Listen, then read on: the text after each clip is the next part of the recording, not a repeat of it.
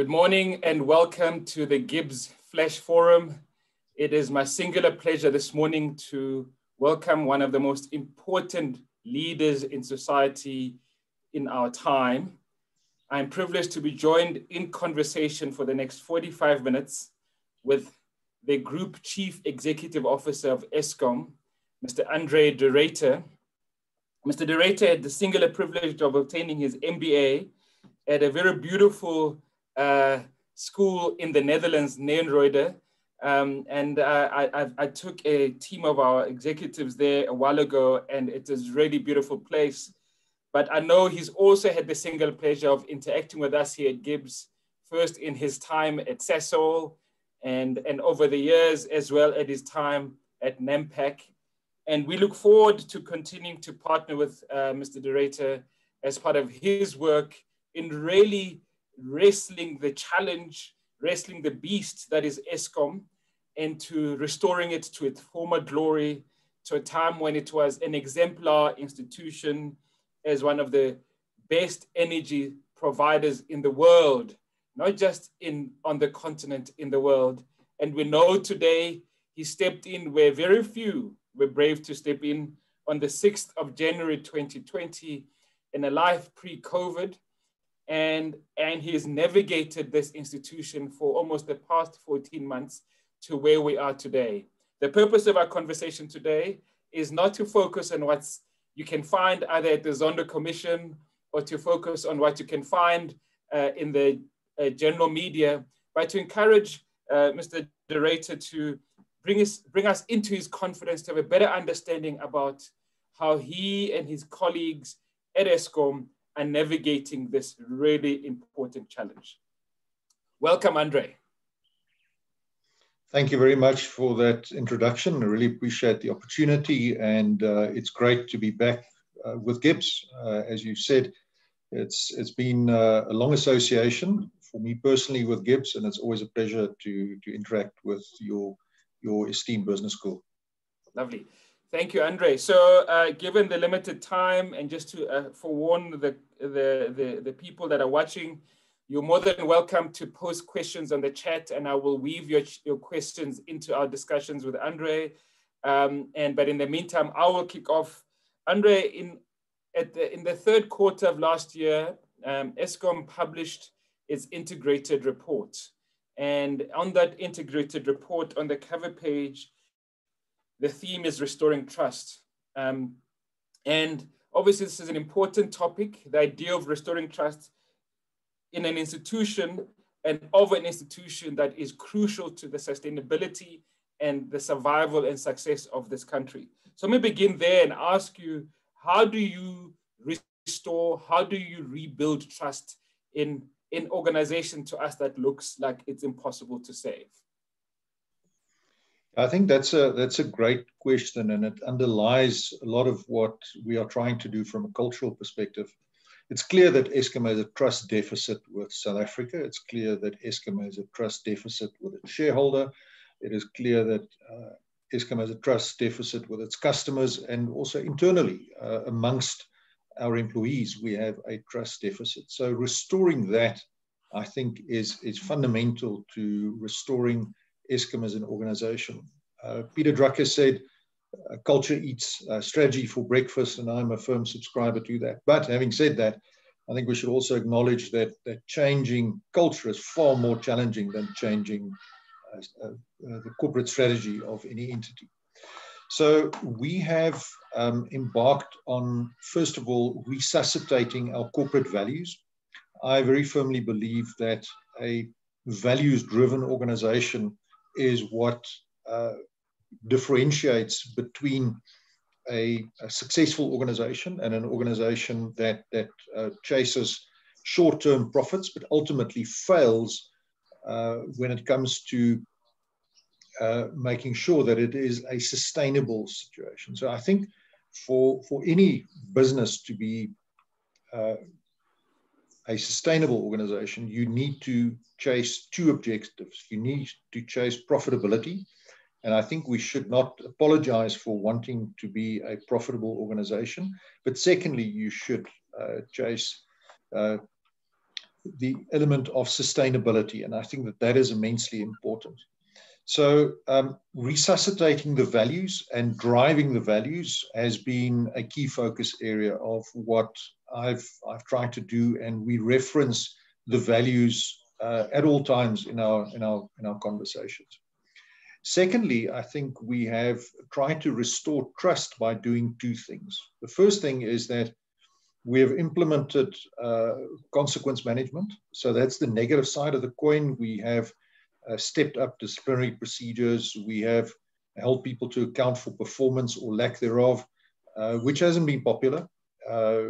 You know, when you have an organization that is beset with inertia, energizing people and getting them back into motion does require a bit of effort.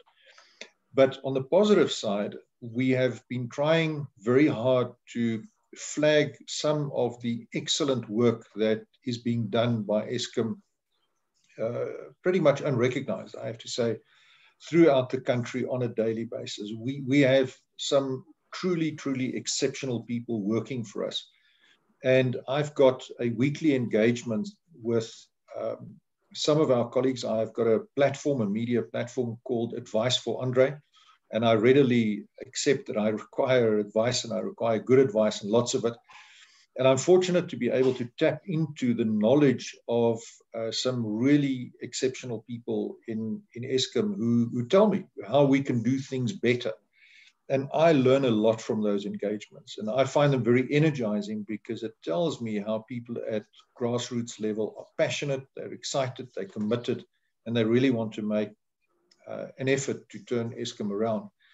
And doing both, I believe, translates into catching people doing things right. I think Eskom's gone to a lot of trouble trying to catch people doing wrong, and I think that's right, and it's proper, and it's how it should be done. But we also should spend a similar amount of effort on catching people doing things right and then publicizing it. So we've stepped up our communication. Unfortunately, COVID prevented many face-to-face engagements that we would have liked to enter into. But by and large, we have really stepped up the communication. We've revitalized or started publishing again our staff newsletter that disappeared somewhere along the line. And it's a really great and exciting read. And therefore, I think communicating, energizing, recognizing, those have been key focus areas of mine leading this organization. So, you may not be aware, but my PhD was in the field of trust and distrust. And so it's a fascinating topic for me. And I know that you can address this either from a behavioral perspective, and then that speaks to your values of integrity, amongst others, for example. But you also can discuss it from a competence perspective. Now, coming from the University of Pretoria, as we both are, and also as the University of Pretoria is the largest supplier of engineers in the country, right? Mm-hmm. 1 in 3 engineers working in South Africa comes from the University of Pretoria. So what I've learned since speaking to the Dean of Engineering, Built Environment and Technology is that it takes more than the 4 years of doing an undergraduate degree. You still have to go and do effectively your practicals. So it takes about 8 years to produce a really good engineer with a certified. And I raise this because I want to focus on competence aspects of Eskom, given the high numbers of people that you've lost over the years, and then the numbers that you've had to release, got rid of for a variety of reasons, for corruption and so forth, fixing the behavioral stuff. Help us to understand from a competency assessment perspective, where does Eskom sit? Because I think it's a bit like a pilot in a plane. I want to know that I'm being flown around by experienced pilots, and similarly, we want to know that we are being provided energy by experienced engineers. So where is the competence level of Eskom as we speak today in 2021? Yeah, I think we have very highly qualified people. So Eskom has invested over the years in a number of bursary schemes, training programs, that's resulted in a remarkable concentration of engineers in particular with master's degrees, PhDs. So we've got highly qualified people. The challenge, however, and the differentiation between an academic, with respect, and I fully recognize whom I'm addressing here. Even a disrespect is fine. Is that when you run a major industrial corporation, what you want are people who can walk next to a turbine and say, it's time for us to look at the balancing on this turbine, just by listening to the machine. And that's a deep level of experience that comes from many, many years of working in a power station, for example. There are other examples of we are requiring people to have practices in place to walk their conveyor belts, for example. You will know from media reports that we've had a number of issues with conveyor belts. Now, this is a singularly unglamorous activity. You need to go and walk next to a conveyor belt that 99% of the time runs smoothly, but it's to catch that 1% that you want to be there and understand exactly what you need to prevent. So we've implemented an operations excellence program. We've identified experts in 9 different areas, ranging right from coal going into the power station to emissions and ash being evacuated from the power station, and everything in between. And we have identified experts in Eskom. So again, we are doing this on a low-cost basis. We don't have money to waste or money to burn. And we are leveraging these pockets of excellence to identify best practice across the organization and then roll it out so that we can learn from each other. And this is an exciting program, and I think there's a lot of appetite, because in transferring knowledge, you empower and you create an environment where people can learn in a non-threatening manner. There's I think a school of thought that says in a situation where you're in crisis, you should adopt the S1 type of leadership. So, pull out the big stick and tell people this is how you do it. But a far more sustainable and long-term solution is to educate people to appreciate why you're doing it and what you need to look for. So this Operations Excellence Initiative, I'm very excited about it, and I really think that that's going to get the ideal marriage between our undoubted academic qualifications and accelerating the learning curve with practical experience, that we get our skills levels up to the required levels. So I'm going to take from that in addition to the various activities and projects that you have identified with respect to the competence, you are suggesting that you're comfortable that Eskom has the requisite competence to address the challenge facing it. Is that correct?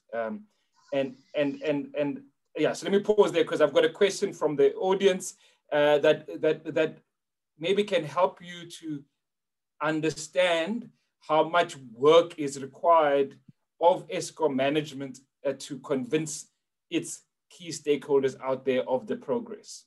Yeah. Yep. Yeah. So to answer your question, absolutely, we've got the skills, but not all of our people are at the requisite skill level. So the challenge is, how do we transfer that knowledge from these pockets of excellence to make it into a process that elevates the entire organization to a higher level of skill. Lovely. So there's a person called Sharon Carson who's saying hi to you, Andre. I don't know if you know Sharon. And she says, much has been said about Eskom's profitability, and there's much to be admired. However, she remains concerned about the cost formula and cost and incentive formula, and she's not persuaded that Eskom is doing enough to deal with an overstaffed, a bloated staff complement. And I wonder, in the spirit of rebuilding trust, whether you can take us into confidence about how is Eskom addressing the staffing levels, which I think we've read in the past have been at excessive levels based on a World Bank report, for example. And I know this is a very difficult subject given the relationship with the unions as well, so I'm asking it with appropriate sensitivity. And so what progress are you making in addressing, in getting Eskom to the sustainable level of staff that you desire over the next 3 to 5 years? Yeah, so first of all, the World Bank report that suggested that Eskom was overstaffed by some 15,000 employees, I think that has been rebutted. It used benchmarks to compare Eskom against that weren't appropriate and weren't entirely relevant. So with a lot of respect for the World Bank, I think the number that got put out there created this perception that, you know, we had 2 to 3 people per job in Eskom, and that is not true. We think that an appropriate level will be at about 38,000 employees, given the size and scale of our operation, bearing in mind that we run generation, transmission, distribution, and then we've also got a very large engineering services company, ERI Ruyter. So 38,000 employees, that is our target number. We're currently sitting at about 44,000. When I joined, we were at 46,000. So using natural attrition as well as a series of voluntary severance packages, we've been able to work that number down. And we are on a glide path down to the 38,000 without having to resort to Section 189 retrenchments. We think that this is an ideal balance where we can maintain appropriate skills levels. Obviously, you don't want your best people to leave. So there's a requirement, particularly with the voluntary severance packages, that if the skill is required by Eskom, then we are not going to allow you to take a package because the interests of the employer have to come first. And therefore, I think we should be in a position by around about 2024, we have reached our target level in a structured, compassionate and caring way without resorting to large-scale retrenchments with all of the attendant risks and upset that can create. Lovely. So I hope even Bulelani Makunga will be happy with that. Let me focus on one of your values, the value of customer satisfaction. And allow me to ask this question. How do you, taking that value into consideration, how do you go about building trust with end user customers like myself in a context of the twin problems of inconsistent supply on the one hand and rising costs? And the latest NERSA ruling suggests that we continue on the trajectory of that rising costs. Of course, that's going to help your balance sheet, but it's going to come at the expense of our balance sheet. So how do you persuade us that this is the right thing, given we are already coming off a broken trust relationship between the consumer and Eskom? So first of all, customer satisfaction. Ideally, Eskom should be invisible. We should not feature in people's minds. You should switch on the lights without a pause for thought. You should not worry about whether the lights are going to come on or not. It should just be there. So we should be an invisible utility because our level of service is so good that there is no need for you to think twice about the service that you're getting. So that's my aspiration, is to become invisible, as it were. From a customer complaint perspective, I get lots of customer complaints daily into my inbox. I don't particularly like dealing with them because it reflects poorly on us, but we do deal with them and we do try and dispatch them as quickly as possible. And I think we have hopefully set an example that customers matter. Customers are very important, and we need to look after our customers. Now, electricity is a grudge purchase. It's a bit like buying petrol. Nobody likes to go into a service station and fill up his or her tank. It's not something that fills you with excitement at the prospect of doing. So let's understand that electricity is a grudge purchase. But let's also understand that compared to international benchmarks, South Africa's electricity pricing, and in particular Eskom's electricity pricing, is woefully behind where it should be. Lots of people are talking about Eskom's power is now so expensive that they want to contemplate moving to Portugal. Well, our household price is about R1.90 per kilowatt hour. In Portugal, it's more than double that, just to give you a benchmark. So unfortunately, in order to enable Eskom to be financially self-sustaining, the tariffs need to increase. And it's a simple choice between continuing to rely on taxpayer subsidies, which distort the priorities of the fiscus. We take money away as Eskom from school feeding schemes, from vaccine programs, from new roads. So one has to ask, is it economically appropriate that instead of recovering money from the end user who has discretion on whether or not to use it, and rather take money away from other government priorities? So if there is a choice to be made by the customer on how much electricity is consumed and how efficient you are in using electricity, we believe that that's appropriate. A very last remark on this, and it relates to municipal tariffs.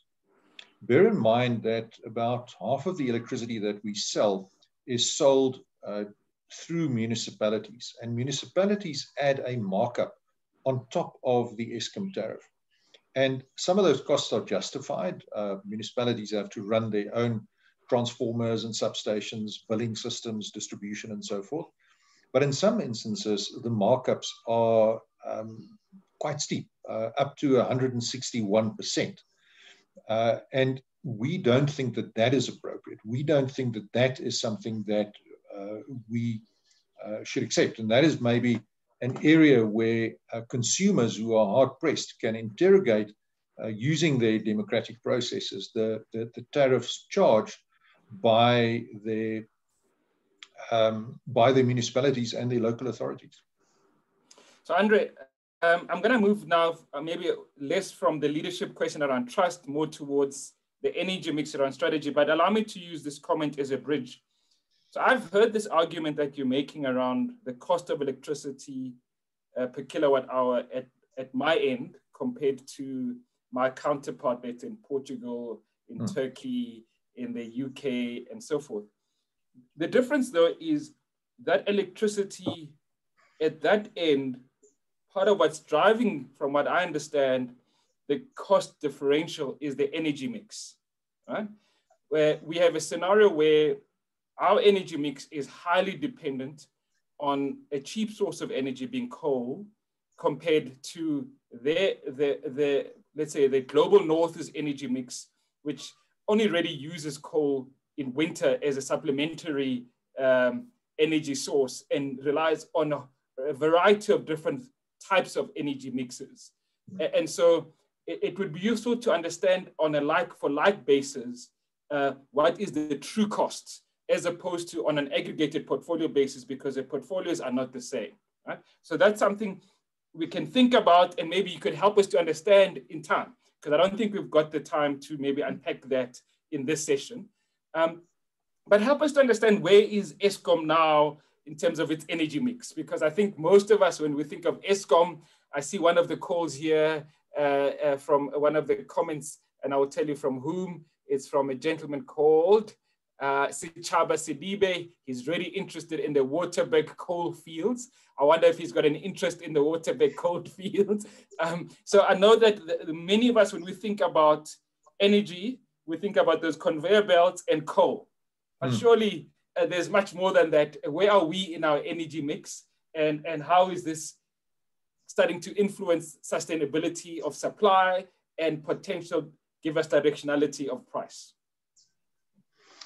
Right, so Eskom turned 98 years old yesterday, as a matter of fact. So that's quite a milestone. And I think when Eskom was established, the thinking at the time was that we would deliberately, as a country, use cheap electricity using cheap coal as a feedstock to drive industrial activity. And I think by and large, for decades, this was a feasible and very workable approach. What has happened in the interim, though, is that the energy world has changed around us. So Eskom today sits with a fleet of power stations that are on average 39 years old. They've had a hard life. They've not been well maintained. And the consequence of that is that they are becoming increasingly expensive. Many of them were also built at a time when environmental regulation and legislation was far less stringent than it is today. And we are therefore required to spend up to 300 billion rand over the next decade in order to make our power stations become compliant with emission regulations. And if we want to keep on operating those, then that is what we need to do. Now, what has happened is that there's been an absolute revolution in the energy technology field, with the cost of wind and solar coming down exponentially to the point where it is now more than competitive with certainly new build coal. And in addition, of course, the climate change imperative is putting more and more pressure on trying to borrow money to support a coal burning utility. We have seen a number of announcements from financial institutions, from insurance companies, saying that they are no longer going to lend money to a new coal project. And some are even saying they're not going to invest in any CO2 emitting source. So there is a context here that we need to understand. Added to that is that the cost of coal is no longer cheap. When you build a power station, you build it as close as possible to the best possible coal reserve. And that just makes economic sense when you do your NPV calculation, which this audience will be very familiar with. You try and optimize your cash flows during the early part of the project, because 30 years out, it becomes somebody else's problem. Now, that somebody else's problem has now become my problem.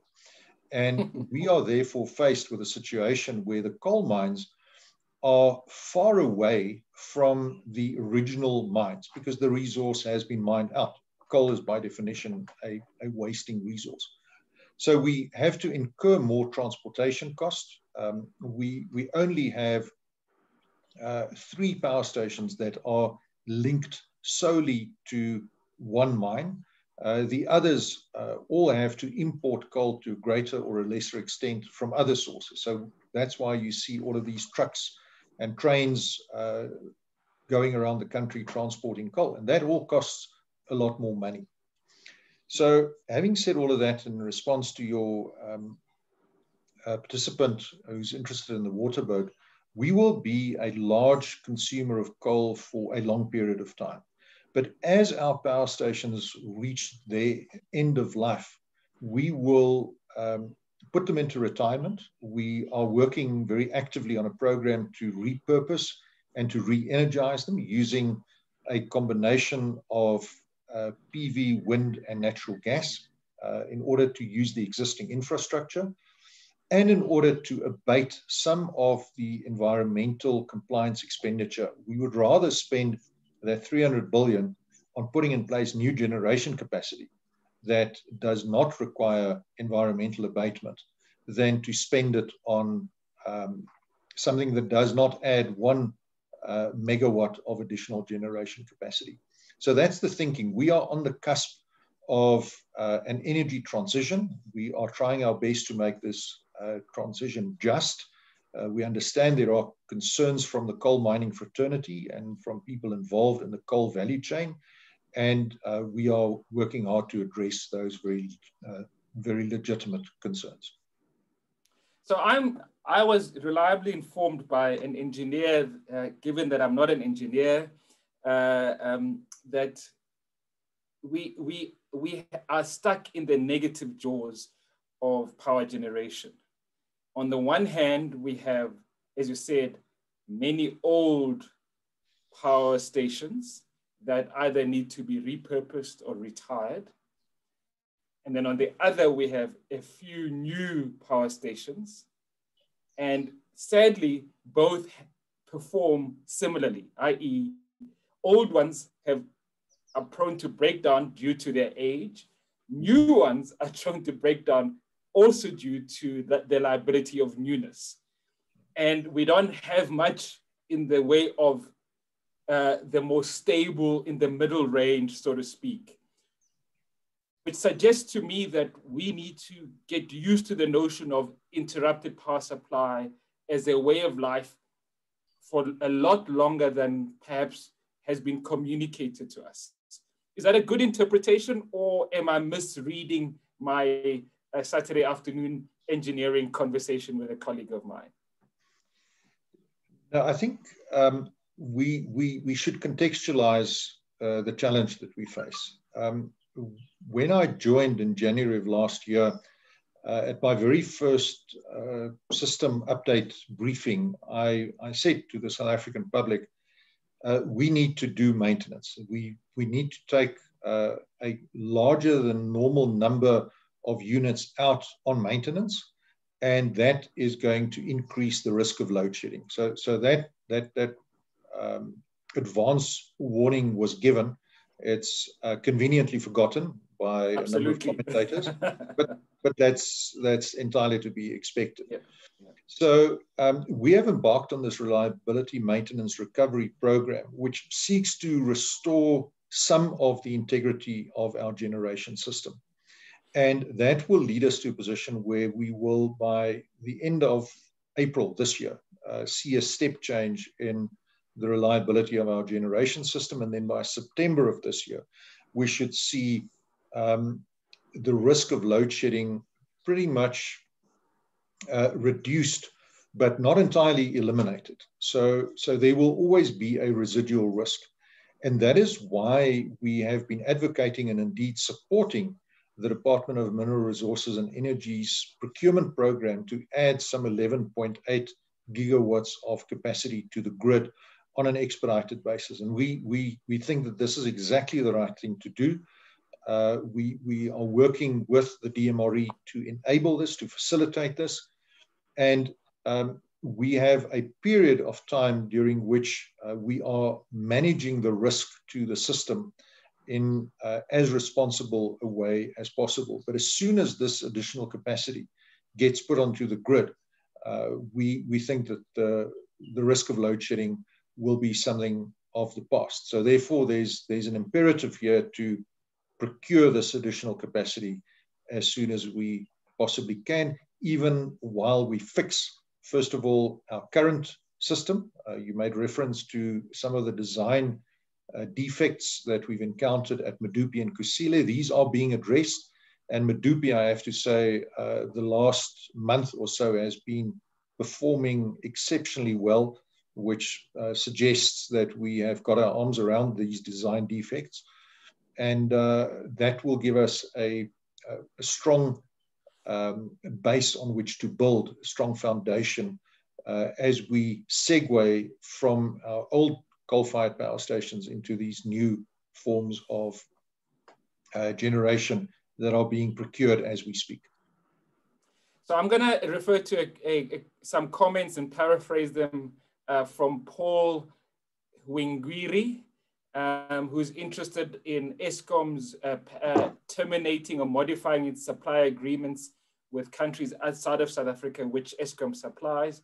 So I want to locate it in the context of, still as we exit this energy mix questions, in the context of energy mix, because importation of energy is part of the energy mix. We know, for example, I think we export about, is it 8,000 megawatts into our grid, but we export an even bigger amount. So I stand corrected. So my sense is the South Africans are uncomfortable about our net import or net export balance, if I can call it that, around energy. And then, of course, I can imagine our clients, now speaking as South African suppliers, our clients are also nervous about our strategy around our exporting of the product to the likes of Zimbabwe, Namibia, etc. So how are you helping South Africans understand the import and export balance of energy as part of the broader energy mix? Right, so I think, first of all, to mention that, like other countries, Eskom is part of an integrated regional transmission grid. So the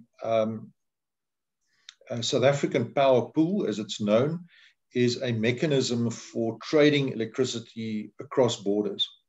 This is an important regional role that we play, but also that our sister utilities in other countries play as well. Bear in mind that we are, for example, dependent on significant power purchases from Mozambique. So we are not only exporting electricity, we are also importing electricity. And that is consistent with international practice that you will find in most other regions. So the export of electricity is not done at the expense of South African customers. So there's a narrative that we keep on supplying electricity to Zimbabwe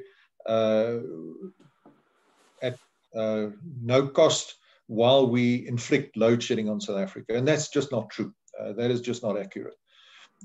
Where Zimbabwe have had payment issues in the past, we have now gone to them and we said, okay, we are going to treat you like any domestic customer. We're going to switch you to prepaid, so you better pay upfront for electricity. And that's worked remarkably well, and they've also paid back the debt that was due to Eskom. The only outstanding doubtful debt that is still there is with Mozambique, with EDM, and that is in the process of being resolved.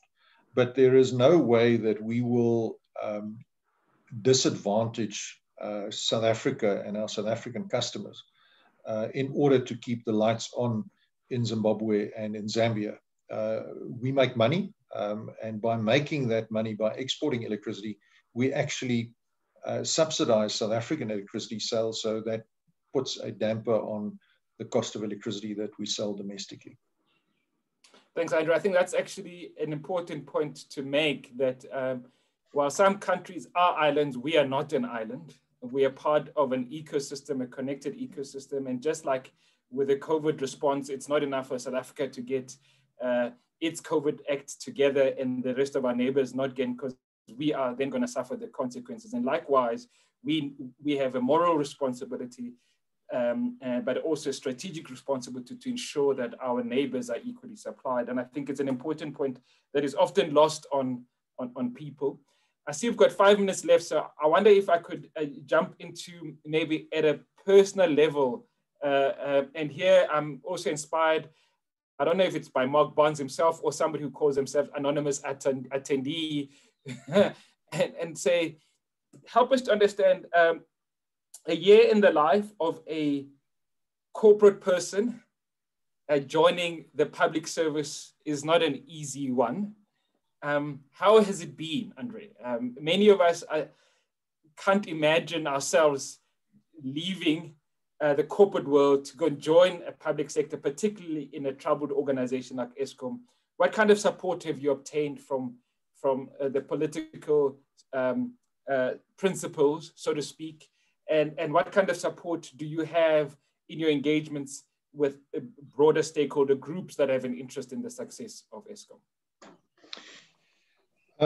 Look, I think, first of all, joining The public sector from the private sector has come with some adjustments that I've had to make. I think the speed of decision making is not as fast as one would be accustomed to. Eskom, like other state-owned enterprises, is regulated by the Public Finance Management Act, which is, I think, a piece of legislation that may require some updating to make it more suitable for the management of a 24/7 industrial corporation. And that therefore slows us down a bit in making decisions as quickly as we would like to. But obviously we're working with public money, so we have to account to the public and make sure that we do so with due regard for the public purse. I think the political support that I've enjoyed has been strong. Minister Gordhan is a tough taskmaster. He's upset when there's load shedding, and he calls me and he expresses his displeasure, which I'm sure he does on behalf of every South African. But by and large, I must say that the experience of navigating the political landscape has not been an overwhelming one, or one that I feel has sought to disable the turnaround of Eskom. I think it's common cause amongst everyone except maybe some of the most obtuse that Eskom needs a change. Eskom needs a turnaround, and therefore the burning platform is sufficiently visible that I've got the support that I need to do the job. So if you think about your turnaround activities, let's say in Europe, your turnaround activities in China, and some of your turnaround activities of NEMPAC, for example, what makes Eskom stand out, given part of the reason I think you were selected is largely because of your turnaround expertise. So what has been different at Eskom in the past year? I think scale. Eskom is a very large organization. As I said, 44,000 employees, power stations all over the country, thousands and thousands of kilometers of transmission grid, 6.3 million electricity consumers, which gives you an idea of just how large and complex this organization is. And the larger an object is, the greater the inertia. That's what Newton taught us. And that's very true also of the corporate world. And therefore, getting that inertia going, I think, is one of my big challenges. I think we are building up the momentum. I see change accelerating. I see people engaging within Eskom and doing the right things on a daily basis. So that's encouraging and it's positive. Certainly, I'm optimistic that this is doable and that we can turn Eskom around. Andre, we've reached our hard stop of 9:45. We should take this opportunity to thank you for once again, as always, being open and frank with us on the GIBS platforms. And we look forward to engaging with you again, possibly later in the year, around October, November, once we've seen more progress, particularly around April and September. Those are two key dates that you mentioned that we think are important in the spirit of rebuilding trust. And so without further ado, thank you. Enjoy the rest of your day. Thank you very much.